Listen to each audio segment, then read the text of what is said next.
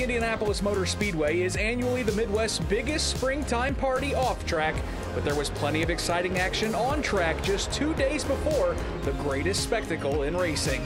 Festivities kicked off Friday with the final 1-hour practice session for the 33 starters of the 102nd Indianapolis 500, with conditions very similar to what drivers should expect on a warm race day on Sunday. It's been a remarkably clean month of May for Danica Patrick, but mechanical gremlins forced her to gasoline alley at the midway point of the final practice. Thankfully for Danica fans, her team would get that GoDaddy Chevrolet back on track, and she'd end the session 8th fastest.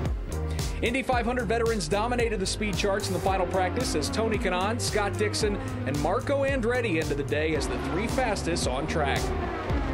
The future stars of the Verizon IndyCar Series got to showcase their talents on Carb Day with the annual Freedom 100 for the Indy Lights Series presented by Cooper Tires. In one of the most competitive races in Lights history, the record for lead changes was shattered as drivers like Dalton Kellett, Pato O'Ward, Santi Urrutia, and Colton Herta set the new mark at 20 lead changes in the 40-lap race. In the end, second-generation driver Colton Herta was able to fend off a great challenge by teammate Pato O'Ward, scoring the victory by half a car to pick up the win in the Freedom 100 and take over the points lead in Indy Lights. And before race fans could rock out with Train and Blues Traveler, the unsung heroes on the IndyCar pit crews got a chance to shine in the annual Indy 500 Pit Stop Challenge.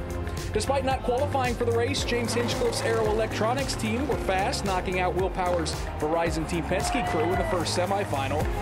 The Schmidt-Peterson crew would get to square off in the finals with the Ganassi PNC Bank crew for Scott Dixon, who knocked off the Napa crew of Alexander Rossi for Andretti Autosport. In the finals, Ganassi's Wolfpack would not be denied, winning the best-of-3 round over the Schmidt crew to claim the title.